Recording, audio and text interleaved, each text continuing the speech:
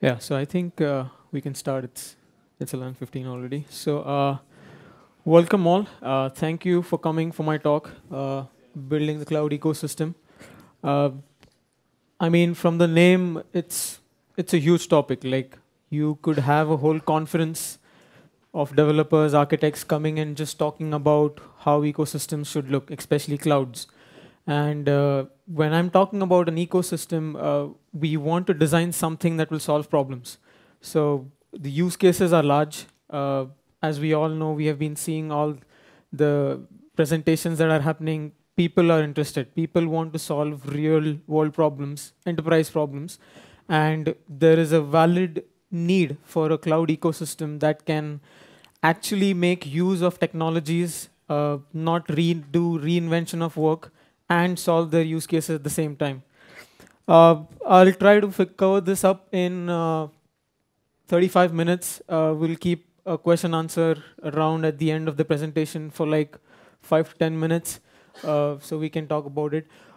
One more thing I wanted to mention here is more than how we'll build the ecosystem, something that I want you guys to take more from this is why build an ecosystem. Like we want to focus more on why do we want to build, invest in these technologies rather than, yes, also do consider once we figured out that, yes, we do have a valid use case, we do have a business case for going ahead and building such a system, then go ahead and find it out.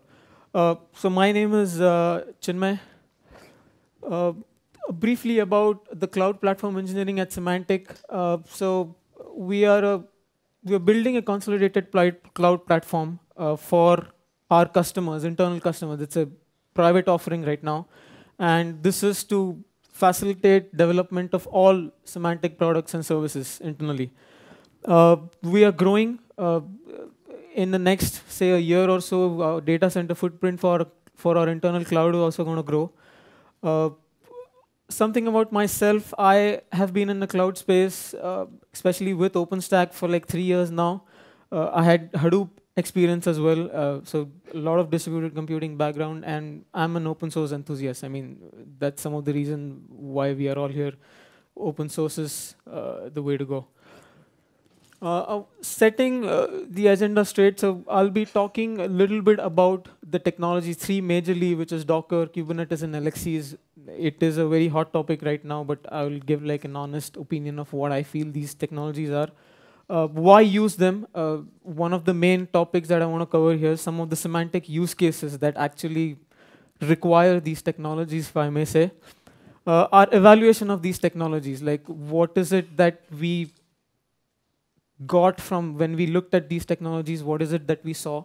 And then what makes an ecosystem and building the ecosystem, this is where I'll be giving out a few guidelines, three ecosystems that we have architected and work is still going on getting these out. A summary and a future work and then question and answers.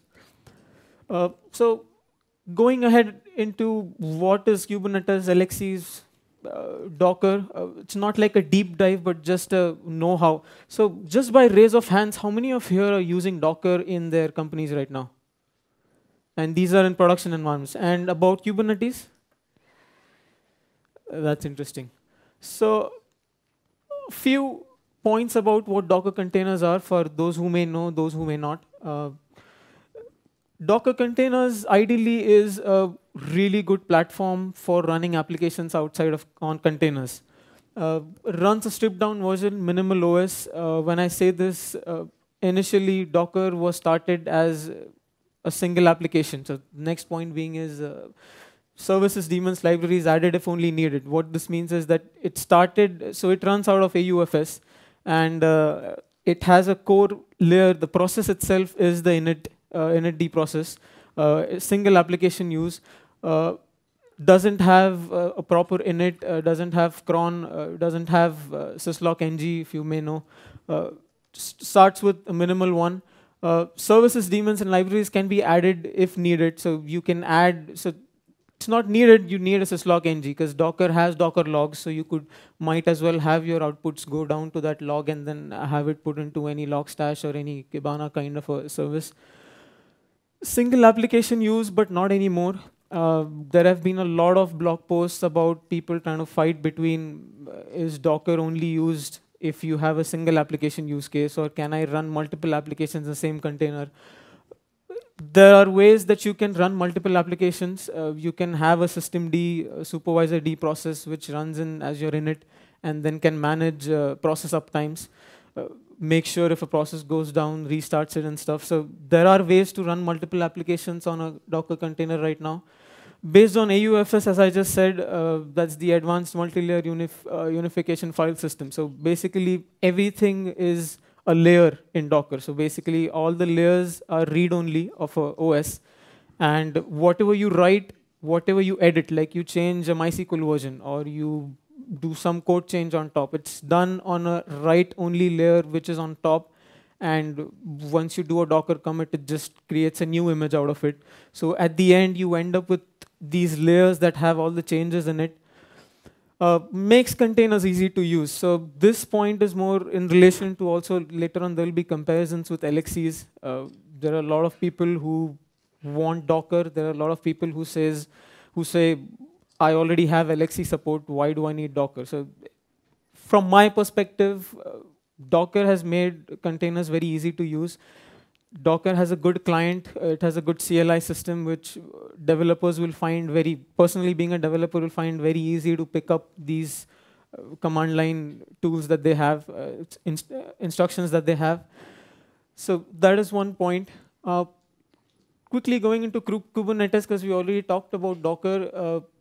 It's a cluster management for applications. So this goes, from my perspective, a level above where Docker is, where it goes more into an orchestration of containers. Grouping containers in pods and labels. So it's a very important concept called as pods, where you can group these special containers which form your application, and these can be deployed as a group called as pods. And you can label these pods. So basically, these pods could be deployed around machines in your data center, and you can figure out based on the labels that you have given to them. So it's a very, very good way of cluster management. Again, you can form these clusters of application servers and then have them have applications deployed on them. Declarative primitives from maintaining desired state. There is certain description that you can make sure that an application requires certain set of components to be up for that application to be running. So those kinds of primitives. Self-healing mechanisms. So these are more in terms of rescheduling or restarting containers if it goes down. Maybe even copy it over from one location to another. So it provides very powerful mechanism to orchestrate containers, keeping your application in mind. Talking a little bit about Linux containers itself, because Docker initially did start with using LXC itself. Now they have lib containers, obviously, if you guys might be knowing. So Linux container kernel containment uses kernel namespaces. As we all know, it has been around for some time now. The user namespace came around at a later stage.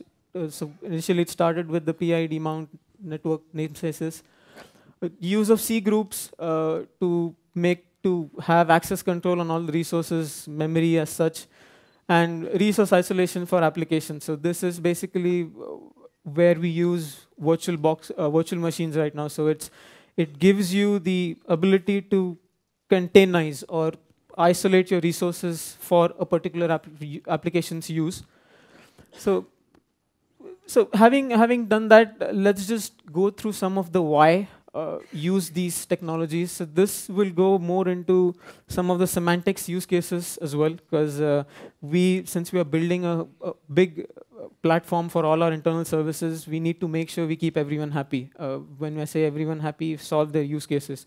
So there are use cases all the way from people wanting VMs, people wanting containers. Let's just take a look at some of them, right? So continuous deployment. I think this is one. So I was just in a talk before about CERN, where he was talking about all the big things that they're trying to do, all the physics problems that they're solving. But I think at the baseline of it was one thing, trying to enable scientists, trying to enable developers, trying to enable whoever is trying to build the product that your company is for, like what your business runs on. So I think this is one use case. It's not just for semantic, but I think everyone wants that fancy one button click that helps a developer deploy his code into staging and right into production. So provide standardized environments. This is where I think containers help a lot. You want the same environment to be used by all developers in your team or all scientists in your CERN lab or whatever. Seamless deployment packaging across platforms. You have multiple cloud deployments. You will have multiple staging environments. You have QAs. You want to be able to reduce the time required for running something from like a developer's laptop to something that runs on a QA box where the QAs run. You have something in staging which is pre-prod and then you run into production. So you want to minimize this. So for that you need a seamless deployment and packaging across platforms that we have. And then the test once, deploy many model. So to be able to guarantee that if you were to test something in one particular environment, that if this code now goes into like 10 different data centers that you have already deployed, it will run there. So it's like you test it in one environment, and you don't have to test it 10 times again to deploy it in 10 different data centers. So that's more of a point. So this is one thing we really want. The next is version upgrade. So with the whole OpenStack going with a 6-monthly release cycle, upgrades is something that is very important, because the thing is, people have started using, we started using since Havana right now in OpenStack. I think even before there was, I think it's a small POC with Grizzly. But upgrading can be a hassle, especially when your scale grows, when you have many data centers. You have to be up, and the whole thing of staying on the master branch, it requires you to have a good amount of CI/CD and then a policy figured out to how you will do upgrades. So different versions of applications deployed on a single node. So I would like to use this in terms of a control plane upgrade. So there are many ways of doing upgrades of control planes. You can do an in-place control plane upgrade. You can have a parallel control plane setup, or you could use containers. What you could do is on the same host, which is running, say, your Havana Noah scheduler service. If that is containerized, you can have an Icehouse container with Icehouse code base in it, sitting in the same host, and then you could do version switching between these on the day of the upgrade. So seamless switching between containers and minimizing downtime. So to be able to make sure that the switching between and the whole upgrade process doesn't take a lot of time. Ease of rollbacks during deployment failure. This is also another thing. If you have 2 containers sitting on the same machine, you'll be able to seamlessly do a rollback. So version upgrades is a very good use case that we are looking forward to solve. Performance-intensive applications. In semantic, there are various applications that we see. Few are very data-intensive, few are CPU-intensive, require a lot of data crunching and stuff. So we want to make sure our performances are near bare metal speeds. Faster boot up times, which again goes to comparison between VMs and containers. So I mean, these use cases, I think you might be getting a general feel that you require everything. You require VMs for some things. You require containers for some things. You would require even bare metal nodes for some of these use cases. Resource isolation benefits of VMs. So I mean, you can see that point 2 and point 3 require, so you need resource isolations of VMs, what VMs provide, but at the same time, you need faster boot up time. So your answer is slowly going towards containers. So again, to this point, there have been people in the company itself walking up to us and trying to say that, you know, there was this code deployed on one of the machines, and they thought that next day morning when they show up, that the same application set is going to stay as is, untouched. But they realized that some DevOps engineer, someone went in the night, and then they changed some setting in the base compute node, and then that destroyed their setting, or they lost something on their part.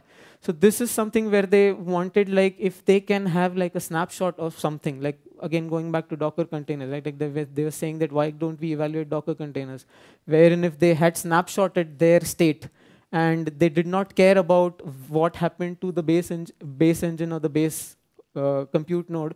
If they came back the next day, they figured out something had changed, they just redeploy the container back in again, and then they are, it's like they did not find that something had gone amiss.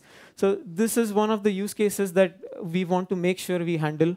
Uh, Overlays in SDN is another thing wherein we have a use case where we have applications deployed in a VM, and they need to talk to applications deployed in bare metal nodes. And what is happening is, so the SDN solution that we are using, so the vRouter setup that it has, the VMs are sitting in overlay networks, and for the VM to talk to a bare metal, which is in the underlay network, it has every packet has to go through an external gateway routers, and that can get very expensive when the number of packets go up.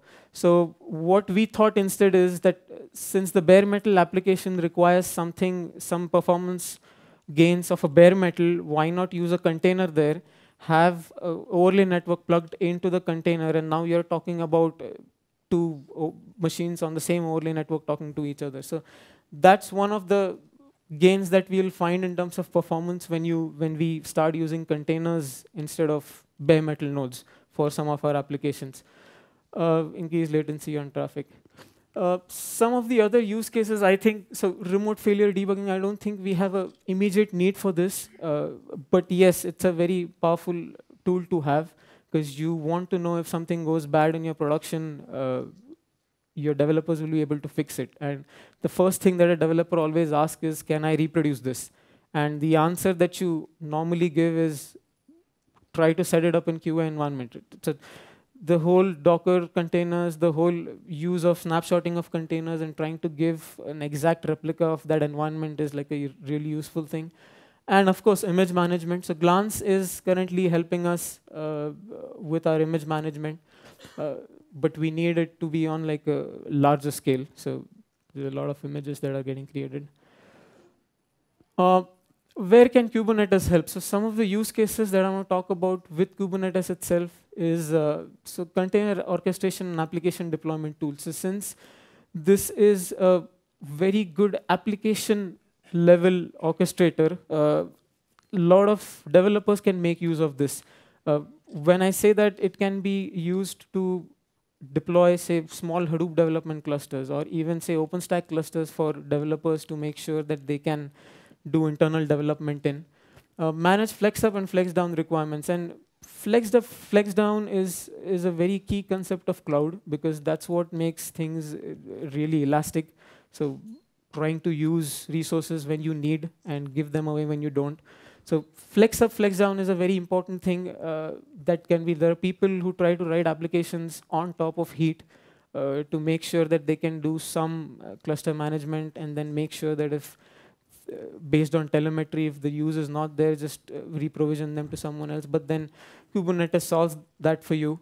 Hadoop and big data use case. So this is one big use case inside Semantic itself, because Semantic runs a lot of data crunching, lot of pattern matching, and that is done on our Hadoop clusters, which are trying to use our OpenStack infrastructure for IaaS solution. So helping them out is one of a major use case for us, and I see a lot of gains where Kubernetes can help deploy, say like a control cluster. When I say control cluster, you can have a job tracker, just a small cluster for Hadoop spun up on the infrastructure. Say so you have a tenant, a development tenant, say for example, and then you have, say, 4 compute nodes. Say one of them you can deploy a job tracker task on it. You can have task trackers on all the other compute nodes, and it's like a small development environment, and it can be increased ahead. I mean, it need not stay at a development level. It could go to like a production environment. You can actually manage a Hadoop cluster using Kubernetes, maybe, if you're running out of if you're running this out of containers. So that's a pretty interesting thought there. Monitoring and tooling, again, I think even the Kubernetes guys, they say that they're not just container orchestrators. They do much more beyond, which is like stuff like self-healing and stuff. So there are like a lot of monitoring processes that make sure that your containers don't go down.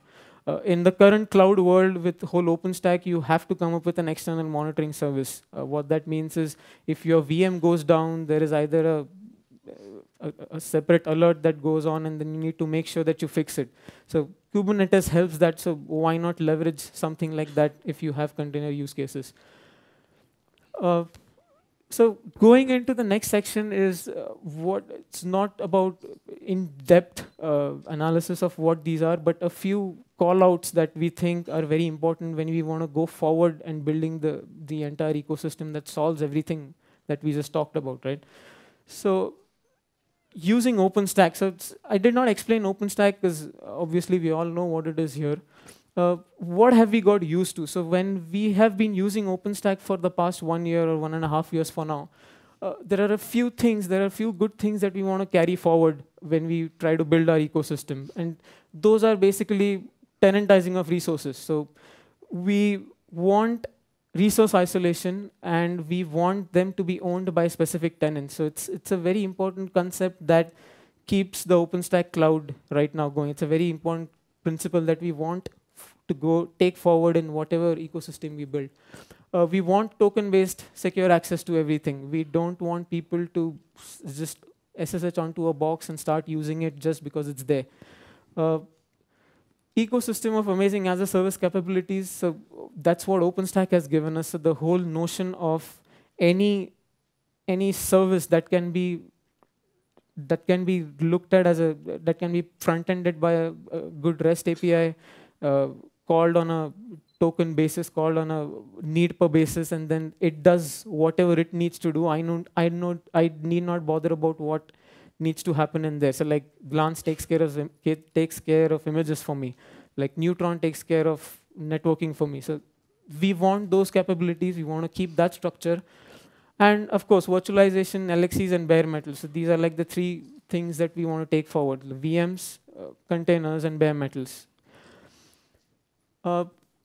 Going into a bit of discussion. So again, a lot of blogs about the whole Docker versus LXC. I don't want to say a fight, but then why use Docker when you have LXCs? That kind of a conversation. But my personal viewpoint here would be Docker is equivalent to orchestrating LXCs. Templatized way of orchestrating containers. So a Docker file, from my perspective, is a heat template, very similar to heat template. You can specify a lot of things in terms of what goes into a container, what kind of process runs on it. Maintaining snapshots of LXC containers in a glance against Docker images. So this is another. So we are assuming right now that a company or someone has OpenStack, has Glance deployed, and you could have an LXC container using your libvirt LXC driver inside Nova, and then snapshot it, have the image saved in Glance. But this system is given to you directly by Docker. So Docker internally just works on this principle of snapshotting layers. So it's a very interesting thought there. And a little bit more about this is, so LXC containers can be nested.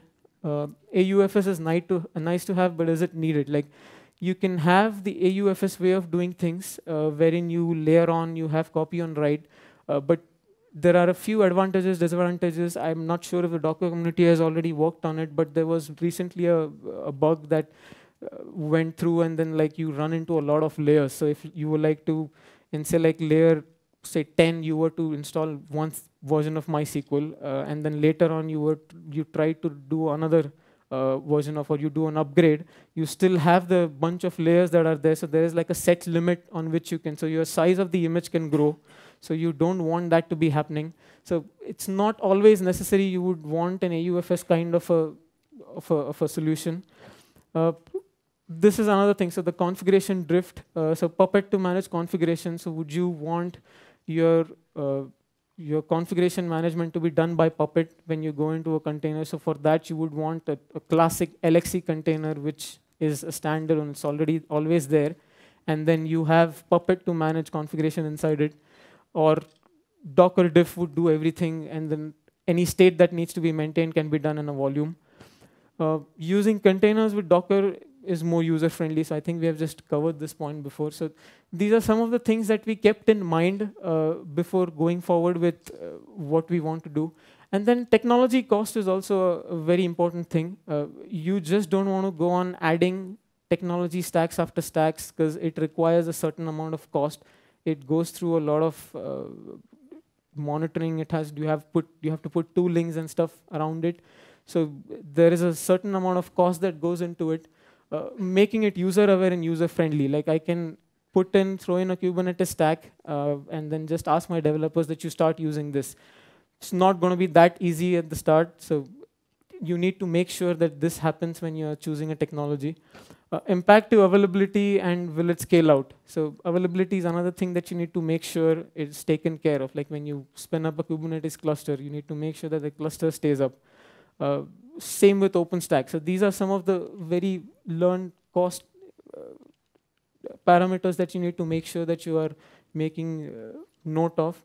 How will it be monitored? Like the current setup that you have for monitoring your OpenStack cluster would be the same to monitor, say, for your Kubernetes cluster. Would it be same for monitoring your Docker installations? So there is a lot of things that go in, and then security impact. So security impact is very crucial when you talk about VMs or when you talk about containers. The whole thing of Nova conductors, where we want to make sure that people don't have access to the database directly from the compute nodes. So these are all security related stuff, even about containers, like right before user namespaces. If I am a root inside a container, I might even get access as a root inside the host. So some of those things need to be made sure before you embrace any technology. Very, very, very key points that we need to make sure. So what makes an ecosystem, right? Some of the points that I want to talk, so the normal definition is a biological community of interactive organisms and physical environments. Every component serves a distinguished purpose and solves a use case uniquely. So this again goes back to the as a service point that we had, that you need to make sure that you only add something when it has some value, a uniquely distinguished value. Coexistence without interaction, if it serves the purpose. It's not necessarily to make two technologies talk to each other. If they are solving your use cases, staying alone, it is completely fine to run them different. If there is no way to figure out how to run Kubernetes with Heat or with OpenStack, then it's fine. You can have a separate infrastructure that's running your Kubernetes clusters and a separate infrastructure that is running your OpenStack cluster. And harnessing all the goodness together. And OpenStack is a perfect example of an ecosystem which is already in place. So as I mentioned before, so I'm going to talk about 3 designs that we came up with, and we are currently working on them based on which one gets our use cases solved immediately. So the first one that we trying to go through is with Murano and Heat. Murano is you could even call it as it's doing a lot of workflow related, an application level orchestrator. So it can get us integration with Keystone. So that solves our tenantizing of resources. Application catalog for defining complex workflows. So it has a concept of an application catalog wherein you have these application resources that can be reused by developers. So there is a whole description that you can provide as to what goes into running an application, what is required to deploy it, what is required to what is required to describe its availability.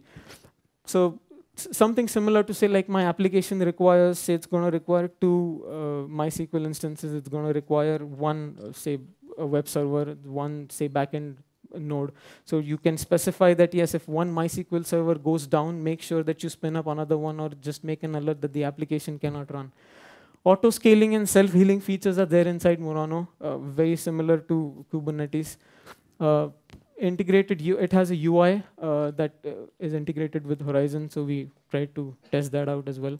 And then, obviously, it has an OpenStack project development lifecycle, which we can make use of.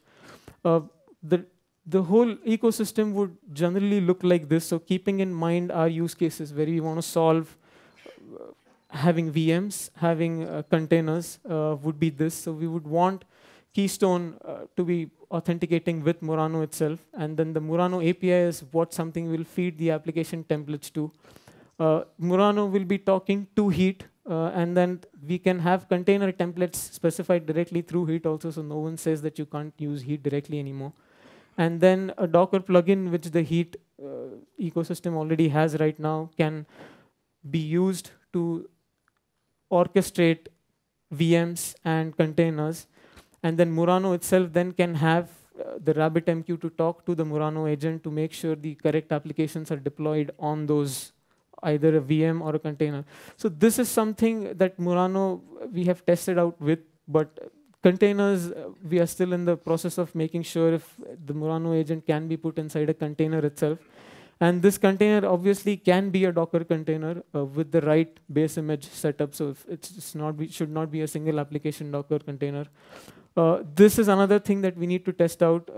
If we can put something inside a bare metal node itself, if we can install the Murano agent inside this and then have Murano kind of know what applications are running inside. So this is one very realistic approach that we are currently investigating inside our inside Symantec.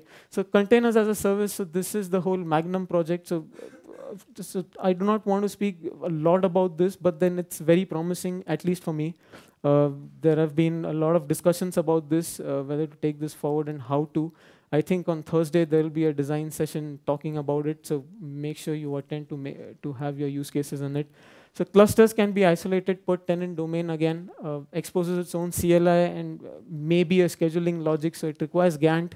Unless and until Gantt comes into play, I don't know what's the plan for scheduling logic inside it. And use of aggregates to isolate computes for container use cases. This is one of what I want to propose to the Magnum community. Easier integration. So let's take a look at the diagram itself, right?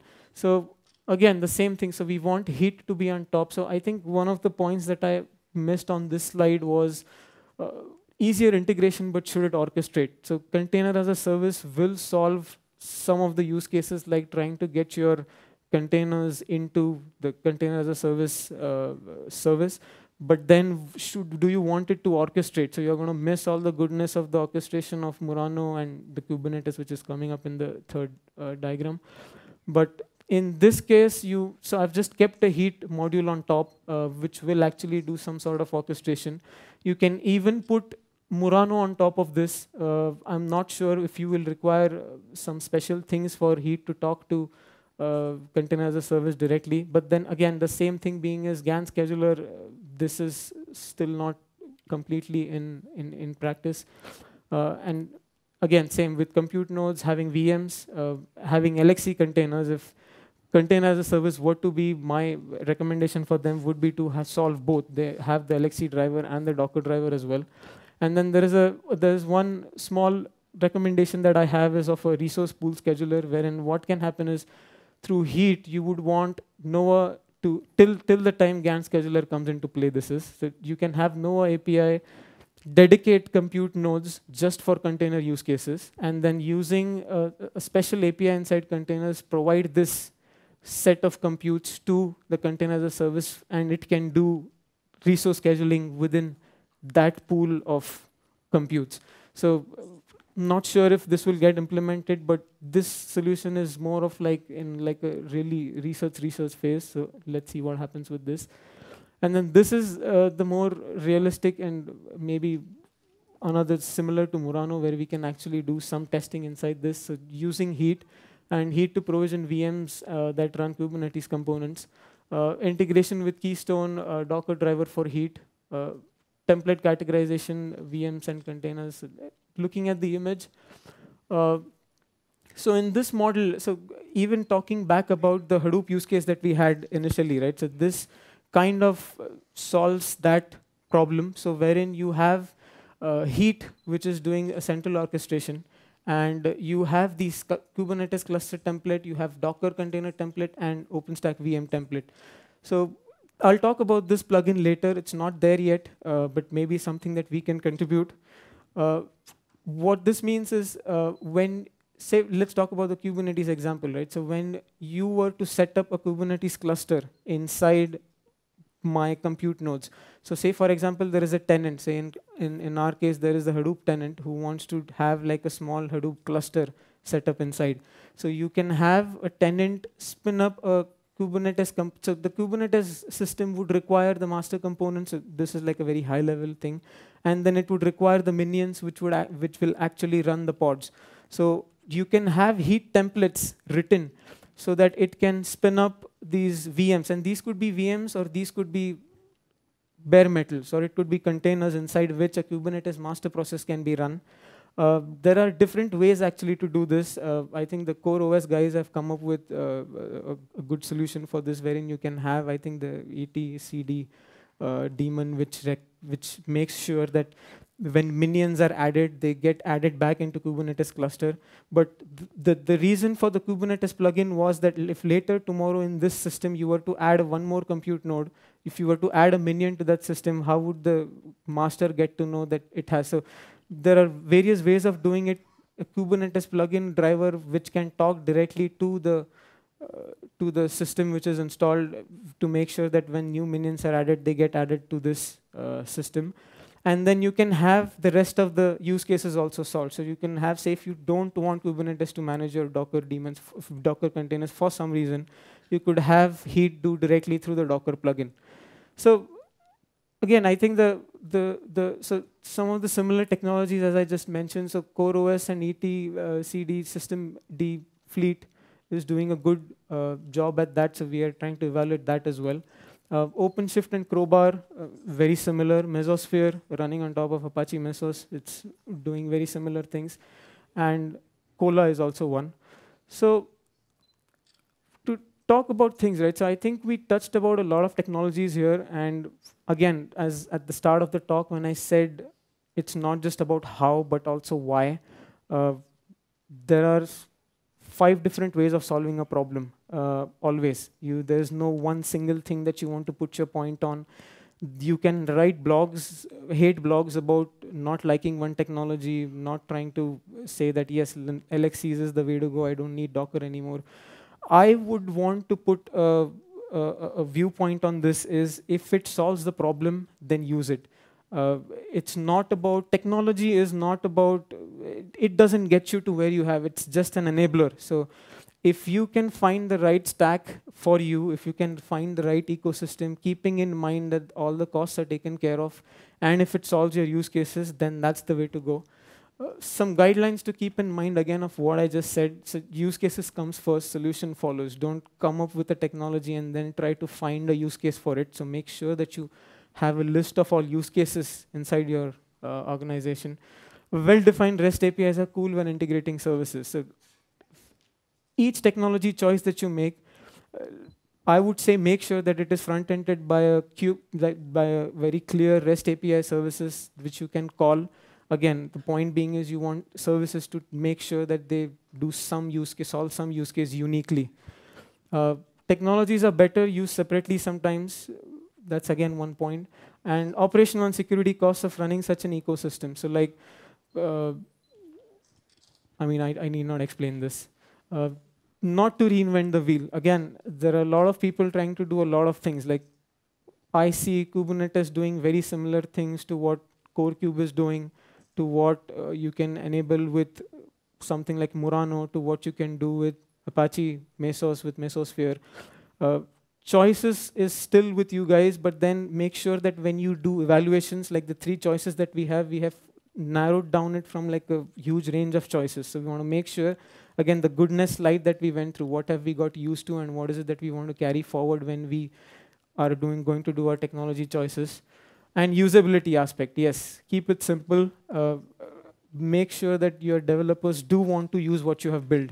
There's no point building something that people are not going to use or find it very difficult to start using. Some of the future work that we want to work on right now, after having talked about this, is the performance analysis of this. So I know I had a point on the summary that I was going to talk, but we did not have enough time to come up with this. So maybe in the next 6 months, we'll have a complete performance analysis picture. Specific driver development, some of the driver developments that I just pointed out there. So we might want to do those, like even the container as a service project, we might look at it and try to provide some help in that. And services deployed and managed at a regional and a global level. So we don't want to be at a one data center at a time. We want to make sure that services can be run at a regional level. So that is one thing we want to do when designing. And open source collaboration contribution, as I just talked about, we want to make sure that we do this to have. So thank you. That's all. Do you have any questions? Thanks.